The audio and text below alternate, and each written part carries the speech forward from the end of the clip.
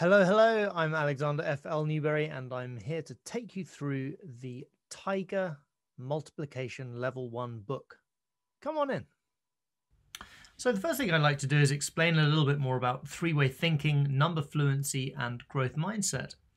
So three-way thinking is being able to work out a sum in all of its three different possible ways. In other words, we can do x plus 2 equals 3 just as easily as we could do 1 plus y equals 3, or the more usual 1 plus 2 equals z.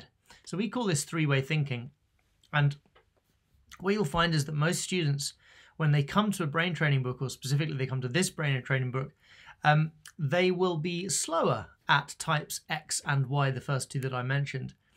And this book will allow them to become equally fluent across all types. And of course, when we get to working out algebra, in particular, equations where there's x on both sides of the equal sign, this ability to work in both directions is extremely important. And so breaking the mold, if you like, of the way that most kids learn to think, which is 1 plus 2 equals something, is really, really important to prepare them for this transition into algebra and more complex maths. So three-way thinking is a really important part of what the Numberella Brain Training series does. The second thing we can talk about is number fluency. Now, this may seem like an obvious concept. The faster you can think in numbers, the better it must be for your maths. But the reality is that most children, indeed most people, will never actually achieve number fluency in anything other than the very, very most basic of sums. You know, all of us, if we hear 1 plus 1, will probably get the answer 2 without thinking about it.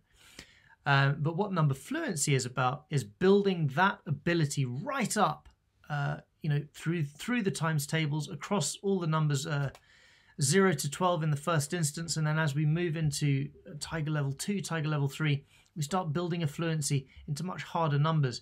And so what that means is that the conversation around maths, which is so important when a student's sitting in a lesson and trying to understand what the teacher is saying, you have to have a base level fluency to be able to take part in that conversation.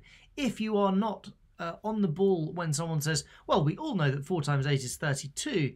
If you don't know that 4 times 8 is 32, you start to get lost in the conversation. So number fluency is absolutely fundamental for any student who's trying to learn maths. And the tragedy is that most of them never get it.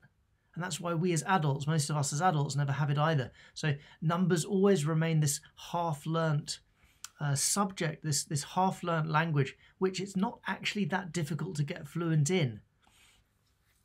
So growth mindset, as we see here, was actually made famous by Carol Dweck, and wonderful work she did in showing us that children can have a growth or a fixed mindset, and how important it is to help them towards a growth mindset where they're not put off by their failures, but indeed are encouraged by the idea that failure is all part and parcel of the learning process and actually can be celebrated in some way. Although, of course, we must not imbue them with the idea that failure is a culture that we encourage.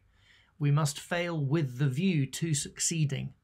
Anyway, in the terms of these Numberella Brain Training series, they help children towards a growth mindset because they physically demonstrate how much improvement is possible with not that much extra work, with not that much practice. It's not unusual to see a 100% improvement in processing speed in any particular discipline over the course of one book. Now, not all students will get that, and it can take much longer with some students, but it's happened time and time again. Students will pick up this book and at the end of it, they're like, whoa, I'm 100% faster than I was 3 weeks ago.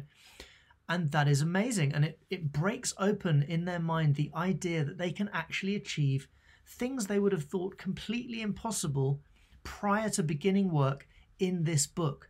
Okay, so this book is an enabler of a growth mindset, and it's incredibly important to give children that opportunity to build a growth mindset, to break the mold of thinking they are predestined to fail in a subject, that they can never be as fast as their peers. It simply isn't the case. Just as all of us can speak fluently, all of us can do numbers fluently.